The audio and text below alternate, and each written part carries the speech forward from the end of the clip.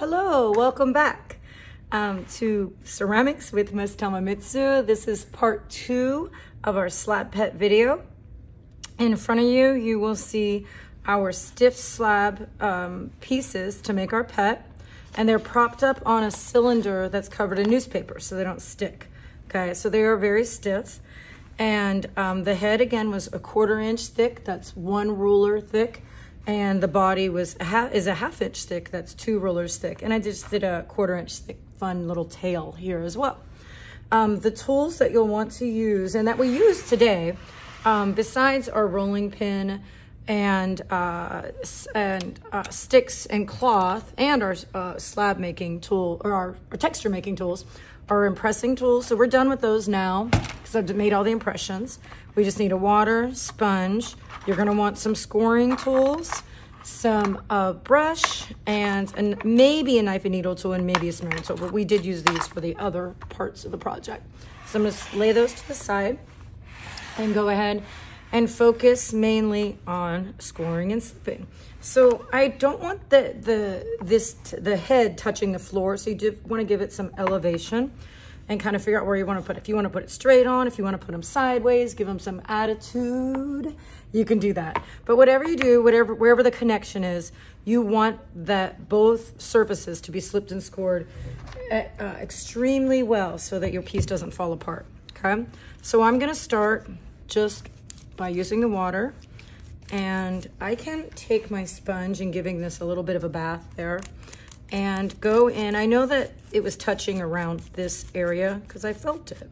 So wherever the surface is touching, and you're gonna make it extremely muddy, okay? I've had a lot of students in the past that on the small ones, the heads pop off really easily because they didn't score well enough. On these large ones, you even need to be more careful. So I slipped and scored here. I'm gonna place it like sideways a little. I'm just gonna give it a little stamp, and that shows me, that stamp, where I need to slip and score on the surface of the body. So remember, a little body, because the body's a little bit softer, and that's okay because you're gonna score really well on the head. But because it was a 1/2 inch thick, it dried a little slower. But we're gonna go ahead and score that up. And go out of the way, get extra scoring marks. You can wipe them up later. And I'm just gonna rescore this head a little bit more, hatching and cross hatching. And I'm gonna apply. So again, I want it slant. Yeah, because my cat's giving attitude. He's pointing his head to the side and being like, what you looking at? So I'm gonna pick this up and give him some pressure. And you notice, you know it's leather hard when you don't lose the texture, right? So I'm giving him some really good pressure, and I like it, it's on. Shazam, that's all you need to do, okay? So you don't want any residual water sitting on the slab or on the tray. So you wanna make sure to get that up. I'm using a paper towel right now, you can use your towel.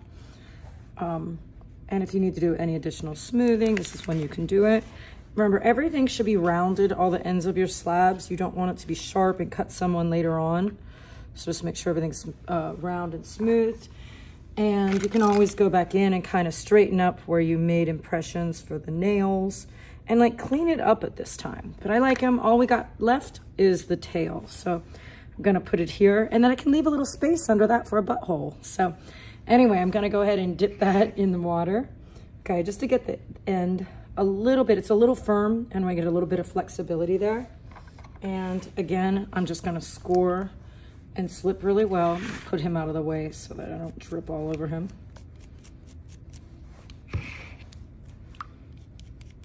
And give it a little stamp where I wanna put the tail, right above where I'm gonna add a butthole. And score and slip there.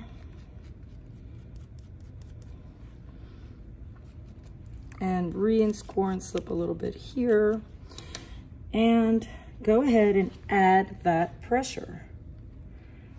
And again, you want to give good pressure, get that slipping out. And you'll notice I lost some of my polka dots on this one because I really wanted to add a lot of pressure because he's sitting up like this.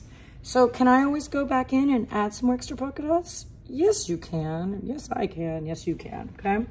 I'll show you that in a minute. So I lost a little of that texture. I'm going to take a brush now, and I don't want to, my brush is already wet. I don't want it to be soaking. I'm just going to clean up, okay, that slipped out. And that's a good thing when the slips out like that. That means you're doing your job. You're adding good pressure. And now I'm going to go in under the head, and you'll see there's like some residual like scoring marks. Woo, he's slipping forward. And just kind of smooth back there, just to make him nice and clean. And I'm really satisfied with this. I think this is gonna turn out really nice. I wish, the camera angle doesn't do it justice, but I'll kind of hold him. Do you see? And then on the bottom, in the back, I can take an impressing tool, maybe one with a little bit of a point, and give him, it's not a hole, but a little impression. And just to give him a little humor. Okay, and have some fun with that. Okay, so before I'm done, like I said, I lost some of those holes. So I have some tools in the classroom that are, I think this is about the same size as these. The tail's supposed to match like the head. So this one works really well. And I'm just gonna give it some of the same impressions. And when I do that, I'll do them in like a brick laying kind of fashion, maybe, or not. Okay, and I'm happy with that. And that helps give him a little extra pressure. You'll see some slipped out. And I can take my brush and clean along there. And I lost some impressions around here, so I can go back in and give him a few. This one has some bigger ones. So I believe, yes, I have some other scoring or some impressing tools that are a little bit bigger. Okay, so I'm really happy with this guy. I'm excited. I can't wait. Because he's a sculpture, we probably won't glaze. And we're a little bit behind this at the end of the semester. So we'll probably paint these with acrylic paint.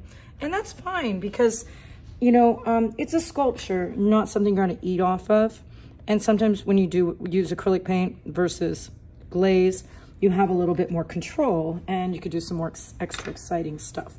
Now there's a little bit, stretch marks right here. And you wanna be careful.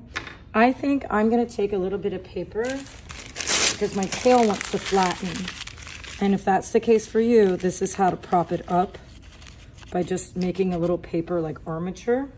And then where those stretch marks were, I can just kind of smooth it back out. And along here, you don't want to avoid adding a lot of water, but if it got very leather hard, like this is almost getting bone dry, I might just smooth those little stretch marks out there. And it's kind of hard to give that back any of that texture. Oh, but I can try, can't I? So anyway, make sure, yeah, if your tail is sticking up, you want to give it a little bit of a lift with newspaper, not with other clay, okay, with newspaper. And you can, if it's day one, and you got this all assembled because you were an awesome student, I would still bag it maybe and kind of clean it up the next day. Otherwise, you can turn it right in like this. And this is how you'll give it to me, and I will take them off. So everybody will have their own tray. All right, so thank you. And don't forget to like, subscribe, smash that notification button. And I think one more thing I'm gonna do before we go, I'm gonna give it some little eyeballs. Oh yeah, okay. And he's kind of, looks like he's giving me a little, maybe a little bit more of a stare that way. All right, thank you. Have a wonderful day. Bye-bye. And again, don't forget to like and subscribe.